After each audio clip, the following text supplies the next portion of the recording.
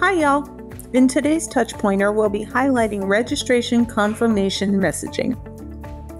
As part of the new registration form, you now have two options for confirmation messages.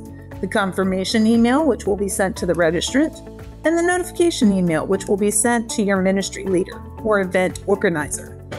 Please make note that both emails are fully customizable with the same tools as our standard mobile responsive email templates, so you can continue your event branding across web, registration, and confirmation.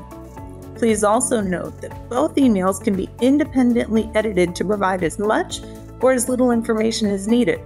So if your registrant needs detailed instructions, uploads, or additional links, you can include those just like any other email, while at the same time providing your ministry leader with just the facts. You'll also notice that you now have the option to disable the confirmation emails.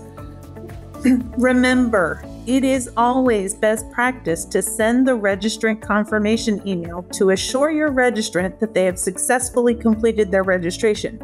But you may not need to send a notify email if your ministry leaders deem it unnecessary.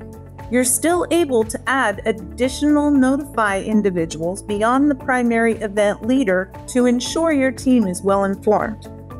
Enjoy your new confirmation capabilities and happy registering. Until next time, have a great day.